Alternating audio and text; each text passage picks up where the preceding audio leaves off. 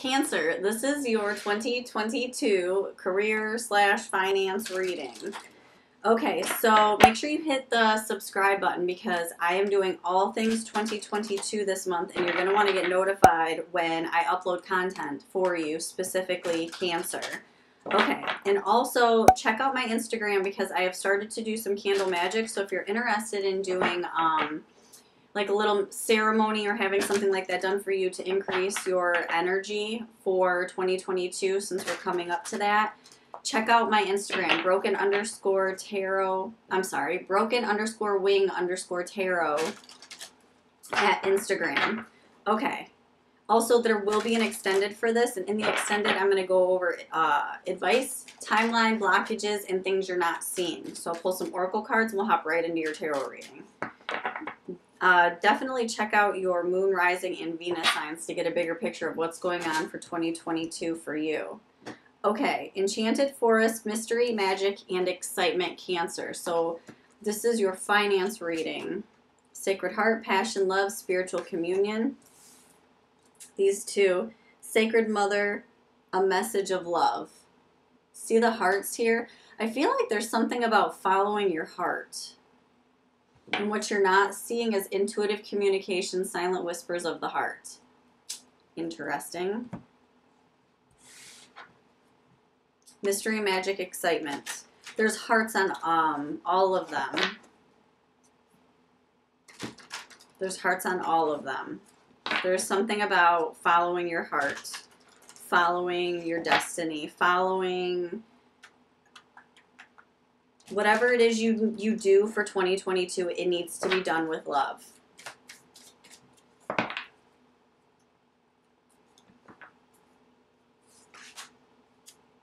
Page of Wands, Queen of Swords, standing in your truth. This is some sort of like gently cutting through the bullshit. Waking up. I feel like there might be a different direction that you might be taking. Being truthful about the past. See how both of these are looking? The Queen of Swords is looking in the past, and the Awakening is looking towards the future. Knight of Swords, Three of Cups, Seven of Pentacles, and the overall energy for the reading is the Tower. Okay. I feel like there's an idea or there is something you really want to take action with. There's like, you know, it might have been something, it could be something like cryptocurrency. It's like something from the past that you've wanted to invest in. Something you wanted to, that you looked at when you were younger. Maybe it was stocks, maybe it was bonds, maybe it was cryptocurrency. It was something that you've always wanted to take action into, like investing in or take action into doing. And you never had the money, or you were never able to, or it wasn't possible for you to do it. And I feel like you might have just enough saved to be able to like do what it is that you want to do. It's something like, you know, it could be something along the lines of like creating something to help with the pandemic. There's a service, or, you know, find a need, fill a need. There's something like that going on, but it happens all of a sudden. It's like now or never. I feel like there might be a friend or several friends that are like, hey, you know what? We've invested in this and it's been beneficial. I feel like you're going to be able to have guidance in this. It could even be people from work.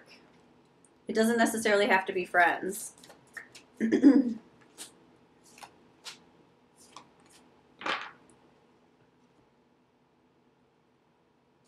It's almost like your past and your future collide. There's something to do with like your past and your future collide. It's like some sort of skill or experience that you've had in the past you're able to use to be able to create more money in the future. Or it's like the skill that you have over here that's making a lot of money, you're able to take that and like put it over here, and it's able to make money here, and it's able to make money here. But it's like you have it so that you've like automated this system. You've been able to do everything, and like it's like the rules and the system that you've created over here is like universal for multiple different things. So it's almost like you create a class and you're able to sell this system, this idea. It's something along those lines of whatever it is that you've learned in the past, you're able to actually make money in the future. You know, like the skill that you learned with stocks and bonds, maybe it helps with cryptocurrency. I don't know. I don't know anything about that stuff. But I mean, it's something along those lines that you've wanted to do for a while. And a friend is like, it's a system of operations. Everything has an operational process. I was a wedding photographer for many years. And people are like, oh my God, that must have been difficult. All weddings have pretty much the same thing. Getting ready, bride and groom. And then it's like either A, you have the first look, or B, you go straight into the ceremony. So then you have the ceremony and then the family photos after. Like these are like standard things that like always happened in the process of a wedding. Like there's a specific process that everything goes through, a standard operating process. So it's like once you have the standard operating process for this specific system, you're looking at it and you can actually incorporate it into another system, and you're like, oh my gosh, I could turn this into a class, or maybe not even a class, but maybe an outline or something that you can sell to make more money. So it's like this over here that you've learned in the past, you're able to make money off of it in the future.